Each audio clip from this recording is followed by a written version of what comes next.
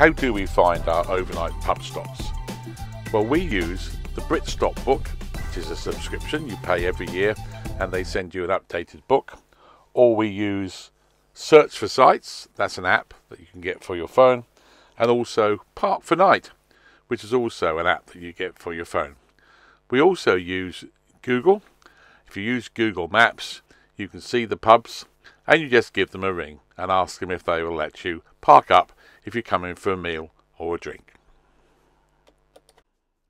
This was our first pub stop of the week. It's the Old Checkers. It's a warm and friendly pub situated on the bank of the river in the village of Croft, 5 miles from Skegness. It is a listed building and believed to be the oldest inn in Lincolnshire.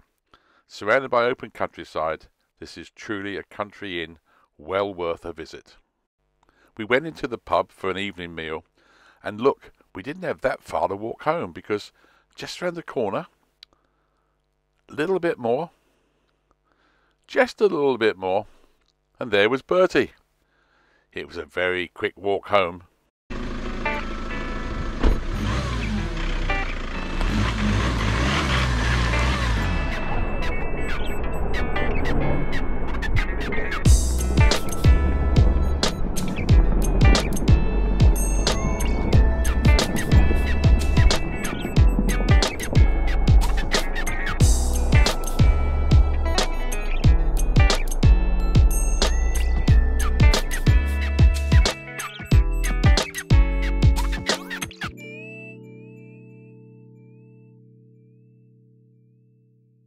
Our next stop was going to be at Skegness, in the Welcome Inn. The Welcome Inn sits beside the main road, but there's a big lawn, so you don't hear much noise.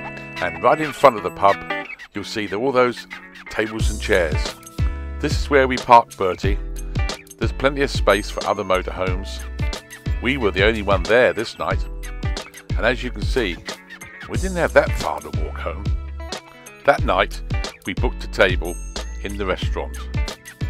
What a great menu it had. Nanny had, look, sausages, mashed potato and peas. And I had some gammon, egg and chips. And whose hand is that pinching my chips?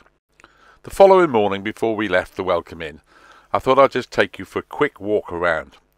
As you can see, plenty of places to sit outside. And as we walk down towards the grass, you'll see they've built plenty of little cabins.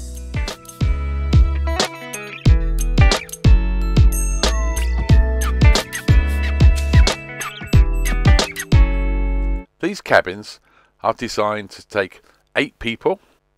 They are fitted out with power, somewhere to charge your laptop and somewhere to charge your phone.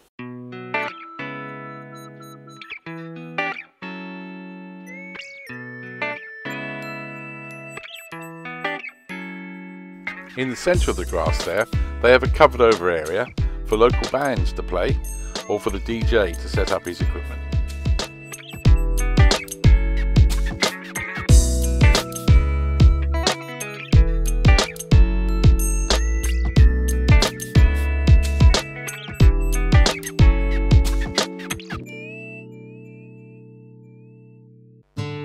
Our last stop on this adventure was the Swan.